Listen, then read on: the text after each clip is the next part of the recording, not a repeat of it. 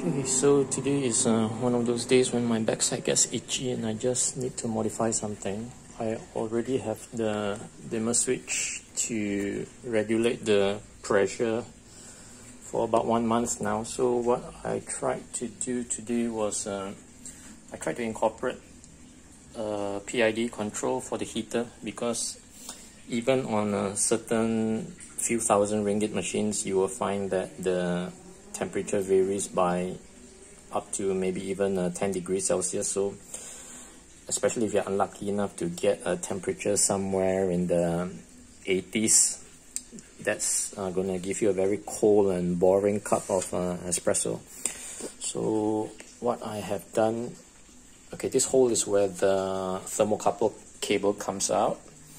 So what I have done is I didn't get this idea from any blog or website. So what I did was, okay, I was lucky enough to have a short little thermocouple that fits into the slot of where the original thermostat, I believe that's a brewing thermostat with the black cable, and this red one is actually the steaming thermostat. So they're both set to different temperatures. I believe this one is probably a 90 plus or maybe even a 100 degree one. So it's now replaced by a thermocouple. And so from what I have seen, the power cables come from below. They go through some, I don't know whether there's a resistor or capacitor, and then it goes to the bottom. And you can see this is, that's the heating coil. That copper thing is a heating coil. So the neutral goes on top and the live joins below. So it basically forms a circuit. It's a very fast heating coil. So that gives the PID a bit of a problem in trying to control it.